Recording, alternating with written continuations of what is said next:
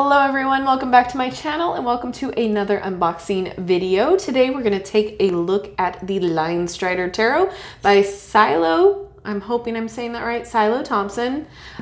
This has been on my list for a while, finally received it, and then it was also requested, so shout out to you. We also have, in another video, I will do the Hedge Witch Botanical Oracle by the same author. So keep a lookout for that as well. So this retails for $29.99 and it's published by Llewellyn. I will link everywhere. I know that you can purchase this in the description box. They will not be affiliate links. I am not paid or sponsored for these videos. So just know that they're there for you if you fall in love and want to know where to purchase. So let's get to it. Dance between the two worlds to find the answers you seek. Spun with soft strokes of vibrant color and intricate detail, the Linestrider Tarot features gentle yet evocative images that dance on the edge between magic and logic. With grace and innovation, Siolo Thompson's captivating minimalistic art will enhance your readings in powerful and profound ways. Line striding is about walking in two worlds, one foot in each to discover guidance. Drawing inspiration from the edge while still moving forward on the Fool's journey, this Rider-Waite-Smith base deck helps to uncover the answers you seek about health, love, career, and much more. So, super excited. I already took the liberty to undo the plastic wrap inside, so you didn't have to see me struggle. All right, so loving the art here, little fox. Hopefully the lighting is bright enough. Let me adjust it with my camera real fast. There we go. All right, and it has a ribbon. Okay. Before we get to the cards, we're gonna take a look at the book real fast. Okay, so has about the deck, in which we already kind of glided over on the back of the cover or the back of the packaging. So I won't really go through all of that. Then it says handling the deck, reading the cards, and reversed versus negative readings. So then it has some spreads. All right, so 3-card spread. Okay. And then it has 5-card spread. And then it gives you a lot of information here. Okay. So more information that you can add to your readings. And then it goes into the actual card. So it has keywords, then about it, and then correspondences. Awesome. Okay. So it will give you the astrology, it'll give you the numbers, and it will give you the associated plants. Oh, that's exciting. Okay, perfect. Let's get into the cards here. All right, here is the back. That is so cool. It reminds me of those Rorschach tests. Is that what they were called? Where, you know, they ask you to see what you see in the ink blots. And then back here, if it'll focus and stop going crazy with the lighting, there we go. It'll give you the very faint imagery back there. So that's really cool.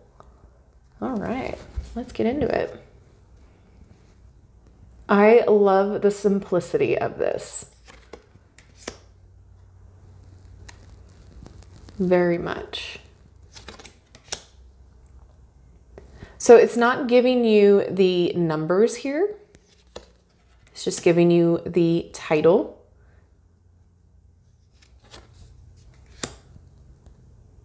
It's very interesting.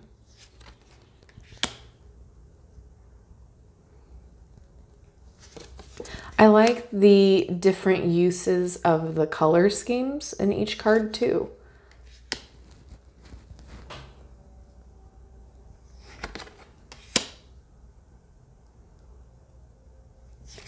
This is like your average Llewellyn tarot deck. The size, the feel of the cardstock. It still feels really good in your hand. Oh, that's really cool.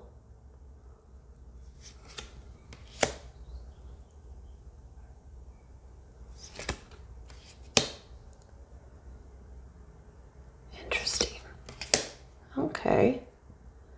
Yeah, it's really simple, and I dig that, because sometimes you just want a simple image. Oh, wow.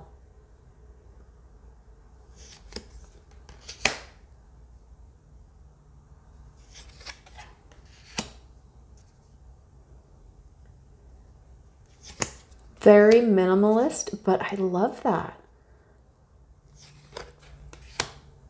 So far, I feel like this is a great deck for, you know, using it with your clients that don't really know too much about tarot, because it's really not that threatening. All right, so we're in the wands now.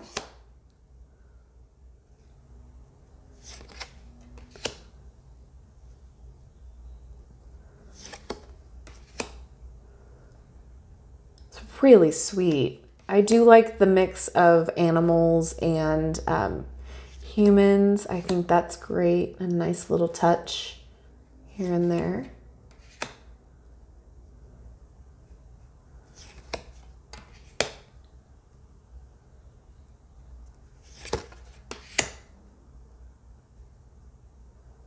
Interesting.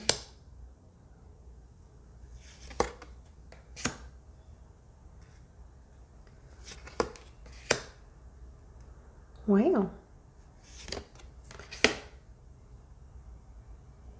Loving that the black cat's still there for the Queen of Wands.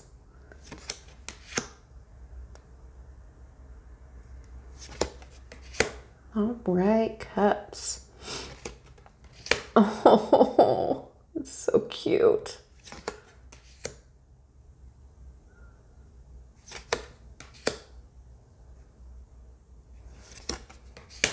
Oh, that's really pretty.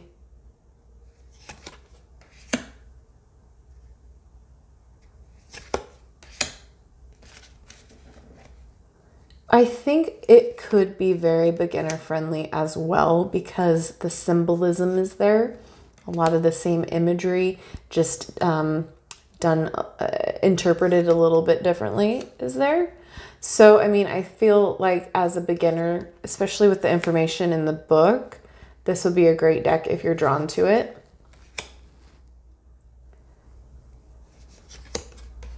Oh, that's the cover. It's so pretty. Wow. Yeah, very simple, but it's like so detailed in the same vein, you know? Like it's simple, but super detailed. So what we'll do is after we get through looking at the cards, we'll shuffle and see how it goes with that. And I'm pretty sure, since it's like most Llewellyn decks, it's going to be amazing to shuffle. And then we'll pull a card and see how it will be read from the guidebook. Oh, I love that. That's really cool.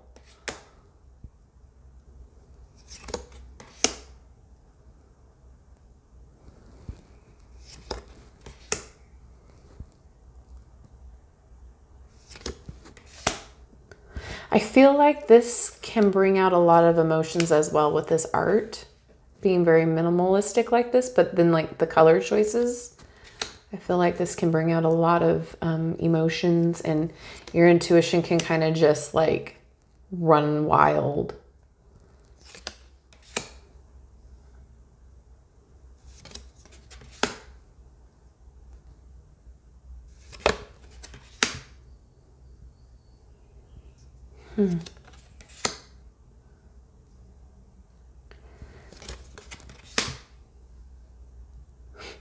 Cute.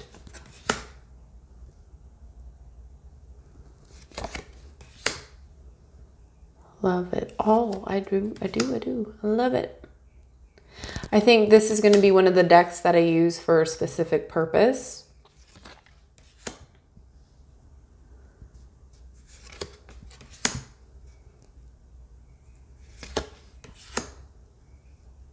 I love the color schemes. Nice. Okay. So that was the flip through part. Let's go ahead and see how it shuffles and focus Thank you.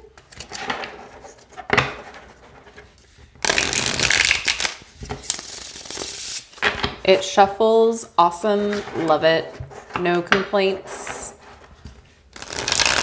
Whoop. User error.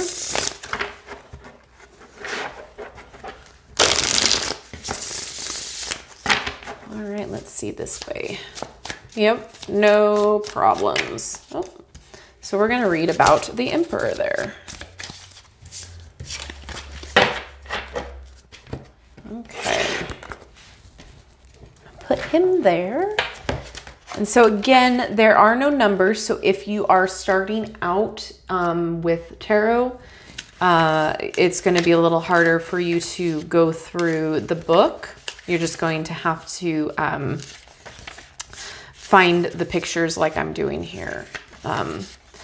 All right, that's the Empress. And then, all right, here's the Emperor. So we have the keywords: leadership, authority, reason, structure, discipline, masculine power, maturity, and stubbornness. The Emperor is the masculine principle, the animus to the anima of the Empress. He is a patriarch and represents power and authority. He is the father figure of the deck, the provider and protector. While other cards like the Empress and the High Priestess urge you to look to the unconscious realm for the answers, the Emperor, like the King of Cups, champions the mind over heart. If you are faced with choices or complex situations, now is the time to draw on your experience, worldly knowledge, and authority. In a reading, this card may be urging you to assume the attitude and confidence of the Emperor. In some cases, this card may be telling you that you will be interacting with an Emperor and your best course of action is to offer your expertise, authority, and knowledge. These are the qualities the Emperor respects and values. In a reading, the Emperor often represents a strong, dominant male character in your life. This is especially true if the card manifests in the past position. He could be a father, boss, older brother figure, or teacher who has influenced you in your current path. In a business reading, the cards may be telling you to set aside emotion or concerns about relationships and to focus on the data, facts, and clear analysis of the situation. Organization and discipline are your best assets at this time. Combined with swords cards, the Emperor clearly indicates mind over matter and the necessity of a fact-based approach to upcoming decisions. Paired with Pentacles, money matters are the forefront of your life. Make spending and investing decisions based on facts rather than feelings. Wands indicate a time for action and decisive, aggressive movement. Have you been contemplating expansion, new adventures, or investments? Now is the time to man up and make your move. In my mind, this card is most complex when paired with cups. Think about the strong figures in your life and the relationships to one another. Is there a powerful male figure dominating the social atmosphere? Are you the one who is currently in the male-dominant role or being called to assume the role and responsibility? Paired with the Chariot, be cautious of the price of ambition. Temperance urges balance and a measured approach to even these masculine matters. In reversed aspect, the Emperor may indicate abuse of power, a domineering personality, or that someone is behaving in a tyrannical manner. Rigid thinking and over-reliance on worldly knowledge may be impairing your progress and harming your relationships. When the Emperor appears reversed in a reading, the cards are not urging you to discard logic or structure, but rather to fight to turn the situation back to its positive aspect. This is not the time to rebel or cast off your own authority. It is the time to use structure with calm, understanding logic, and discipline to create a better, more fulfilling situation. Correspondences would be the astrology is Aries or Scorpio. Number is 4, and associated plants are ginger, thistle, and atricolodes. Atricolodes? Sure. So a lot of information, a lot. I am super happy that they gave examples for, what cards next to the Emperor could possibly mean for that specific reading. I am super stoked about this deck. I think as a beginner, this will be a great learning tool for you. This will be a great deck for you to even, try out for your first time with tarot because of the information in this book. And it is easy to read the imagery as well because it is so simple and focused on the meaning at hand. It's not very overly done. So as far as reading it as a beginner, I think your intuition can definitely figure out what the meaning is without the book as well. So there's that. The quality's there. I mean, you're basically well in deck with, as far as packaging and the cardstock. The book is great. The cardstock's great. Shuffles well. The size is great. I mean, I don't really have complaints. I like the back of it a lot. I feel like that's really different and unique.